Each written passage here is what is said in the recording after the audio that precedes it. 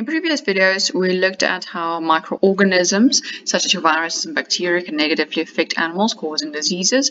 And now we're going to look at certain parasites. So they are your larger organisms that can negatively affect an animal. So parasites mainly are any insect or plant, even plants can be. Usually plants are parasites on other plants.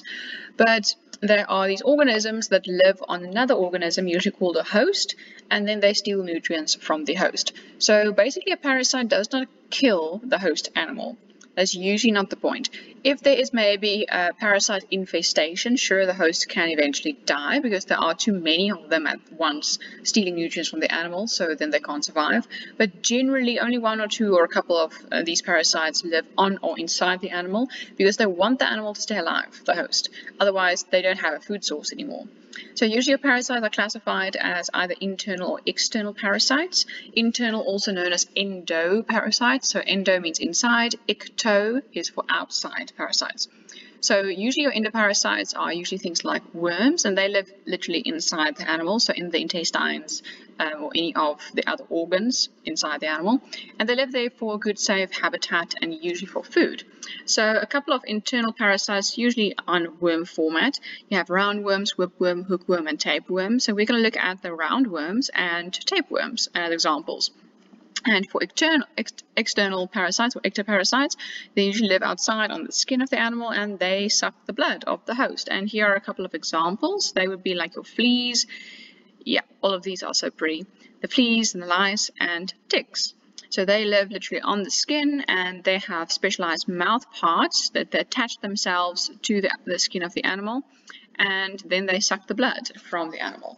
Sometimes these ectoparasites or endoparasites can secrete toxins, and the purpose of these toxins is mainly so that the host does not realize that a parasite is actually inside or outside of this animal. So it kind of like what's the right word? It suppresses the pain or dulls the pain that the animal might experience as these parasites are hurting actually the animal or biting into their skin. So that way they can drink or steal nutrients for longer.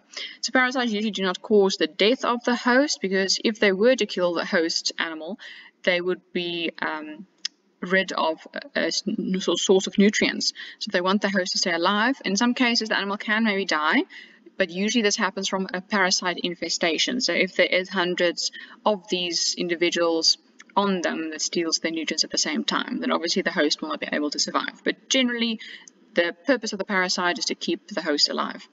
And also it can cause animal and production losses, mainly if the animal dies, and even if the host does stay alive, sometimes they can either produce less wool or milk or meat, in that case when they lose weight and so on, when they are negatively affected by these parasites. Generally, it's not a good idea for farmers to allow these parasites to actually stay alive inside or outside of the animal. So the first one we're going to look at is internal parasites. This video is all about that. And the first one are roundworms. They're sometimes referred to as nematodes. So, but you guys can just remember the term roundworms. So here are a couple of nasty pictures showing what the roundworms look like on the inside of the animals. So this picture shows where the animal the carcass has been dissected, and we can see these worms in one of the organs of the animal. And some gastric juices, we can assume it's probably either the intestines or in the stomach, because as you can see the juices. And this is a nice close-up of what these roundworms look like. And here are two very nasty pictures of what they look like on the inside the intestines of animals. So you can see there's usually more than one of these worms at the same time inside these animals. So what you guys have to remember is the life cycle of these parasites that we're going to do. So here's one, a general one of a nematode or a roundworm. So they will give you guys variations of this life cycle. So it won't be exactly this, but generally they look the same. So there's either going to be like something like a sheep or a cow, which is your host animal. Then you've got your worm on the inside. Usually what happens is the adult worm is inside the organism, the host, and then the host will eventually, in the feces, poop out any eggs that the adult lays. So the eggs pass out through the feces, it goes onto the soil. Eventually, these eggs, they hatch, and then you have these larvae coming out. So this is the young stage, or I'm going to say the teenager stage of this roundworm. So the larvae then eventually develop. First stage, second stage, they just evolve or become a little bit older. But just remember, eggs, larvae, and then eventually they become adults. And what the adults then do is usually they're on the grass that your host animal would want to graze, and then your host will ingest this worm. So please remember the pathogen stages. You've got egg stage, then it becomes more mature, it becomes larva, and then also it starts maturing again, and then you have your adult stage. So usually they ask you guys these stages, and you have to identify what is the parasite based on this life cycle. So yes, fine, we can see it kind of looks like a worm in this picture, but that doesn't necessarily mean that it is a worm, or it doesn't tell us what type of worm it is. So it could be round. We can later see the tapeworm is a little bit different, but look at the stages. We see eggs, we see larva, we see the adult. So this basically tells us what's happening on the inside. Okay, so then roundworm symptoms. How can a farmer know whether his livestock are infested? Usually diarrhea goes along with it, weight loss, because the worm steals nutrients from the animal, anemia usually, especially if the worms do steal blood or affect the red blood cells of the animal. Then the conjunctiva of the sheep may be snowy white in color. The conjunctiva is part of the eye, the outside bit of the eye, and it kind of looks like the animal has gone blind. So it becomes whitish, the outside of the eye, usually around the iris, or it's above the iris. So then they're also a little bit weaker because they've got less energy now. Rapid breathing, pneumonia, meaning their lungs are affected and sometimes they cough, and they would be damaged to the mucous lining of the alimentary canal, and which can then cause inflammation, so meaning the intestines. So the intestines then would be inflamed because of the fact that these roundworms find they get into the stomach, but eventually they migrate to the intestines. So what can a farmer do to control this type of infestation? They can move the cattle or the livestock to clean pastures where the pasture is not contaminated, and usually something like rotational grazing should be used. Meaning if the farmer has an idea or knows that one of the pastures are affected with worms, or he notices that most of his cattle or whatever have worms because they graze in a certain pasture, then he has to rotate. So meaning every couple of months he has to use a different pasture for his animals. In that way, the worms then will die out if they have no host in that pasture where they are. Then also adult sheep must be treated 1 month before and 1 month after lambing. This is just a preventive measure. Pastures must be rested also for at least 10 weeks to reduce the number of infective larvae on the pasture. So when you rest it or rotational grazing, keep them off of that infected pasture for at least 10 weeks. Also avoid wet areas because that is where the worms like to breed. And some drugs they mention here that you can use to dose the animals with against roundworms. You guys don't have to remember all these names, but the third one usually is what we have in South Africa, or specifically that they use the Eastern Cape, is ivermectin. So this is actually a common one that they usually sell at BKB and that they use. So ivermectin will be the easy one to remember. So another internal parasite is liver flukes. So this one is very, very interesting. This is a complete zoom in of what the liver fluke looks like. They are actually very, very small. Here is a scale for you guys, a very small, I think this is a penny, but anyway, a small piece of coin, and they are just slightly larger than a coin. So basically, why it's called the liver fluke. The fluke refers to its shape, and liver because it literally affects the liver of your animals, your livestock, in this case a sheep. This is a section through liver, so we can see the liver inside has been affected. This is our liver fluke, another one there, and it makes these giant lesions on the inside of the liver. So basically, slowly but surely, the liver is degrading, and the tissue is becoming worn out. Okay, so then we have the life cycle of your liver fluke. So just by looking at the cycle, again, the telltale thing here that's going to tell you this is the liver fluke is fine. The shape of the parasite they give you guys, but they will give you 2 hosts.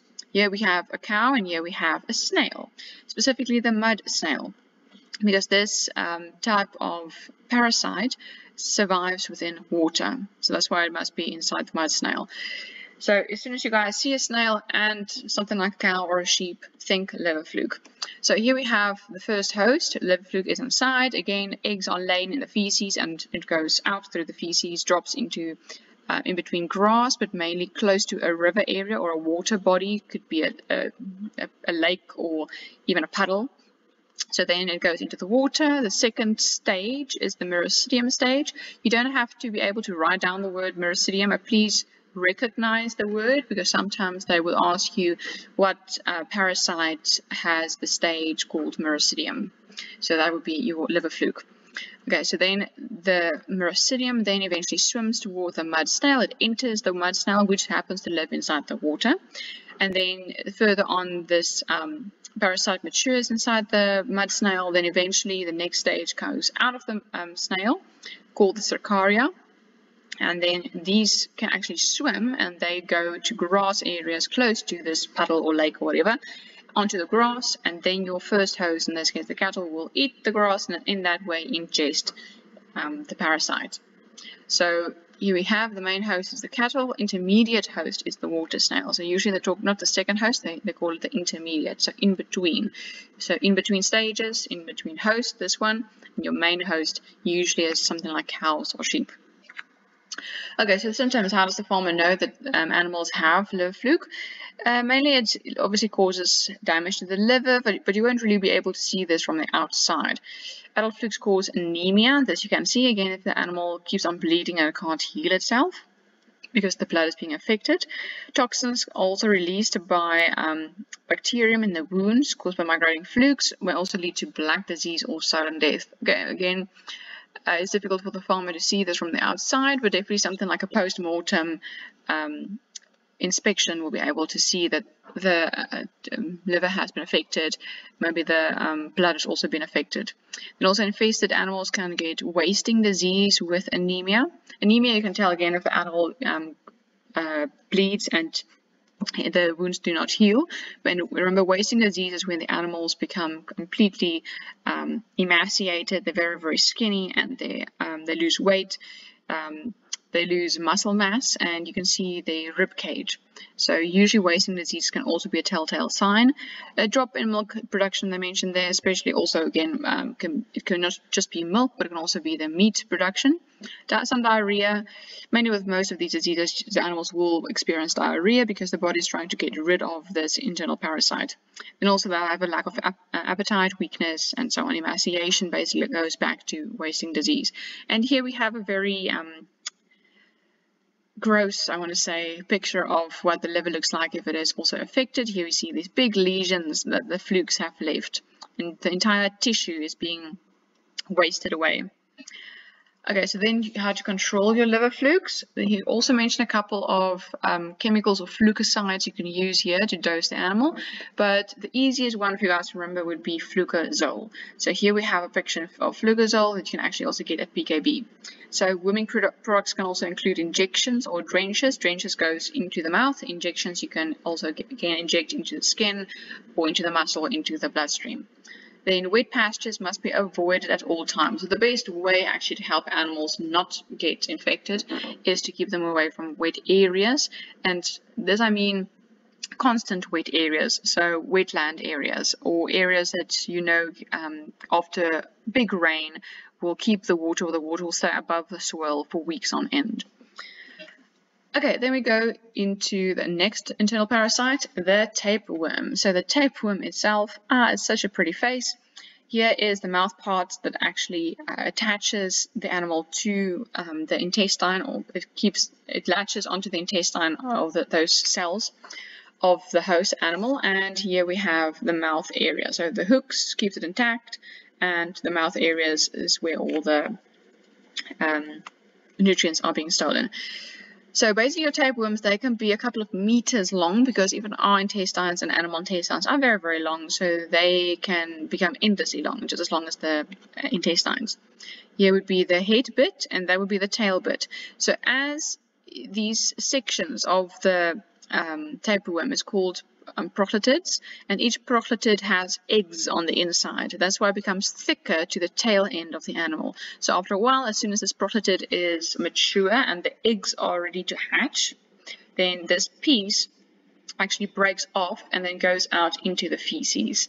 So the host animal then drops the feces and these protetids are on the inside, and then the eggs can hatch on the outside. So here we have the life cycle as well. Again, this is just a simplified version that can give you guys another life cycle in the test. But mainly you have your host, and then the worm is on the inside in the intestine. Again, through the feces, basically, this is where these protetids are released, and then the eggs are released as well. And then in this case, you have an intermediate host again. In this case, would be the flea, and the flea ingests your eggs. And as soon as this flea goes onto another host, it bites the host, then the eggs can be, it goes out into the second host or the main host through the saliva. And so here we see a nice enlarged picture of what one of these protetids look like, or one of these segments, and the eggs are on the inside. So your tapeworm symptoms, shame, as you can see here in this dog, it definitely has tapeworms or worm infestation because it has a pot belly, enlarged belly. So also weight loss along with the pot belly, a retarded growth, so your young animals will struggle to grow well enough. Then usually the coat is rough and dry, and in sheep there will be a poor wool production.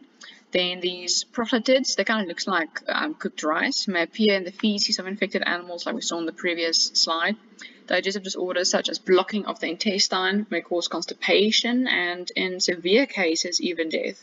Then also diarrhea because the body is trying to get rid of this parasite, and the moving segments, these protetids, can sometimes be seen crawling around the anus or in the feces of certain animals. Not a pretty sight to see.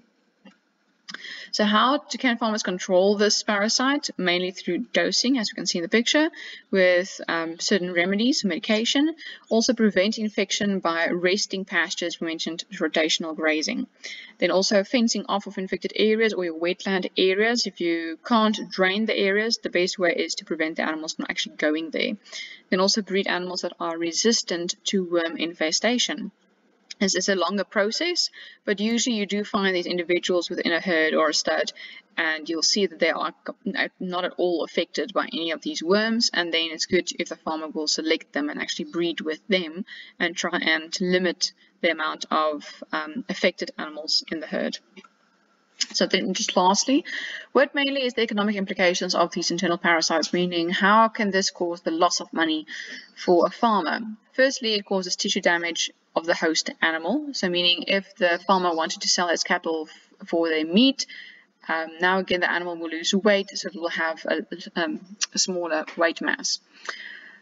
Which is then so the farmer will get less money for obviously per weight for the cattle or the sheep or whatever. Also poor production, poor host condition, meaning again weight loss, high treatment costs. So if the farmer sees that the animal is infected, he must medicate the animal. That costs money, the dewormers. If it's a large amount of your animals that do have it, it can become quite costly to deworm all of them. Then also labor intensive if you need workers to help deworm these animals or to monitor them or to fence off certain areas. So a lot of money there. Then also livestock losses reduce the income for the farmer, makes sense. Loss of production of your wool, meat, milk, so on, which is bad. And then also high treatment costs. Okay, that's basically the same thing as the third bullet point. And yes, that's basically the lesson for your internal parasites. The next one will be about the external ones.